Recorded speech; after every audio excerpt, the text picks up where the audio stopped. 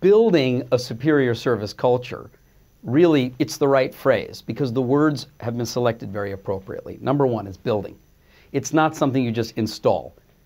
A service culture is something that needs a foundation, and then it needs to be built up over time. When we talk about building a superior service culture, what we're saying is that a service culture that's superior, it's unique to you. It reflects your organization's values, and it speaks to your customers' values. It is adapted and appropriate for the context, both in terms of industry, geography, customer base that you serve. Superior means that the culture itself is going to help your organization stand out from the competition.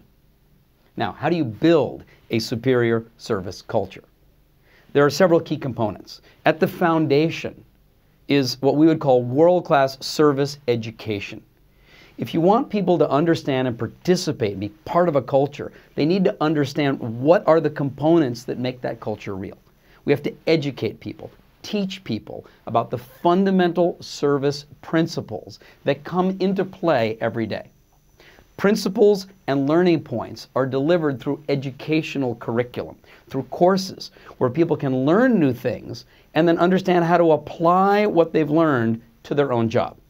Whether their job is at a senior, middle management, or frontline level, and whether it's external service providing or providing service to somebody inside the organization. That foundation of education provides for a bottom-up, ongoing swell of new ideas and action steps.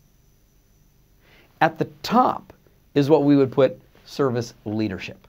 Now here's where the very, very senior people in an organization really need to take on the challenge of articulating an engaging service vision so that everyone in the organization realizes, this is the kind of culture we want to build. This is where it is that we want to go.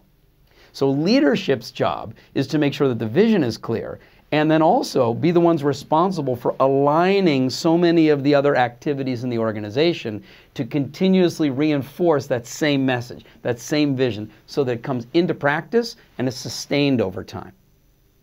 Between these two areas, at the top, service leadership, at the bottom, the foundation of service education, is what we refer to as building blocks of service culture. These building blocks are the fundamental activities that every large organization is doing. But the way they're doing them may not be sending the same message to staff, may not be as aligned and mutually reinforcing as they can be. So for example, how do you recruit new staff? What happens in their orientation experience? What kind of ongoing service communication is being done? Are the rewards and recognition programs inside the company actually reinforcing and encouraging the kind of service behavior you say you want? What kind of metrics are you tracking? What are you doing with the voice of the customer? Who are you benchmarking? How is senior management role modeling?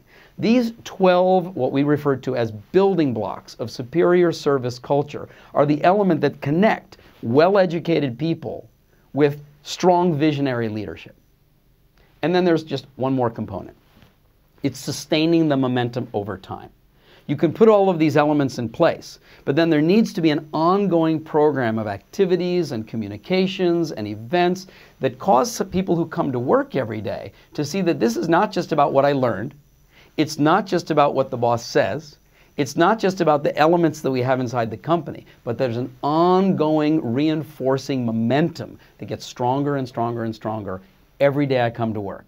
Every day I am part of this powerful culture.